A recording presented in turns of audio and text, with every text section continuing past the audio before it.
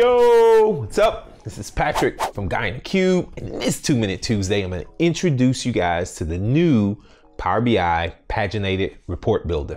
Report Builder's been out for a long time, and Report Builder, the current Report Builder, or the one that was out before this happened, is optimized for on-premises SQL Server reporting services or the Power BI report server. Well, recently, right?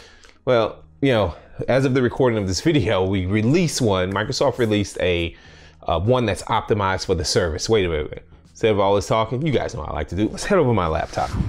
The first thing you want to do is you need to get a copy of it.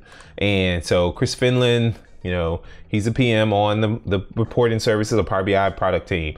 And so he wrote a blog post about it, and you click this link to download it, but that's not very efficient. Don't use that, right? Go over to Power BI and get signed in. And what you'll see is a little drop down, a little arrow, right? Click that arrow in the upper right corner and you'll see Report Builder right there. You click it, takes you to the download page. You click that and you walk through the installation process, okay? Once it's downloaded, you need to pay very close attention because there's a different icon between the old Report Builder and the new Report Builder. And so I have both of them pinned to my taskbar down here, and you'll see here's the old Report Builder.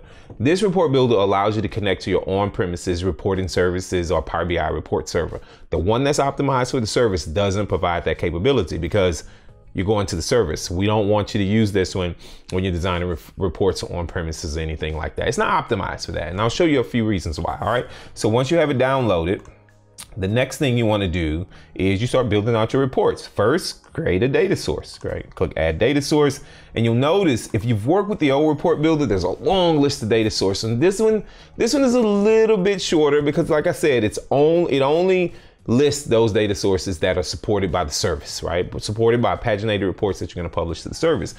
You can see there's SQL Server, there's Azure, there's Oracle, there's Teradata, and there's Analysis Services. And what I like about this one is you can actually connect to the you can connect to the XMLA endpoints that is available in Power BI, all right? So this is great. So if I built a model, published a model out, I can use that XMLA endpoint and connect to build my paginated reports against the exact same data set. This is phenomenal.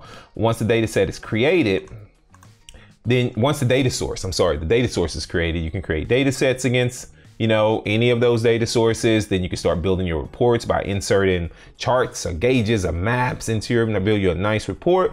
Then when you're all done, you can save the report locally. You can preview the report. You can export it to different file types like PDFs and things like that. And then once you've determined that the report is ready to go, then you can use the get data option in Power BI to upload that report to the service.